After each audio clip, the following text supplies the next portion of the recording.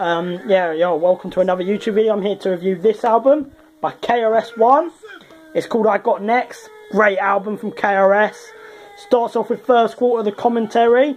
Then we have second quarter, free flows, where I think he goes in a little bit with some rhyming, talking, etc. Then we have the MC, where he's talking about the MC's role to bring knowledge, to, inform the public what's going on, drop jewels, entertain the crowd, move the crowd at parties, etc. He talks about all the stuff the MC does and their role in hip hop.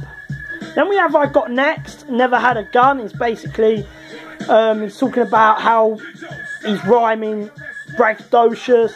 I got next, and he talks about he's never had a gun and he can fight with his fists, etc. And he drops some conscious lyrics as well within that. Then we have the next song, Heartbeat, is talking about the heartbeats and how it beats fast, and talks about how it moves the music to the heartbeat, etc. He also talks about being an MC, etc.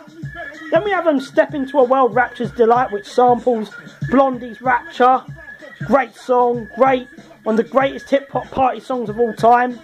Definitely one of that.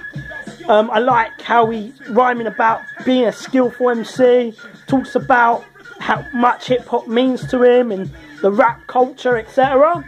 Then we have A Friend. It's basically about him having a friend and having trust in friends and having trust issues, and how he had a friend that turned on them and used them, etc., treated them badly and talked bad about them, and how it made him feel, sort of thing.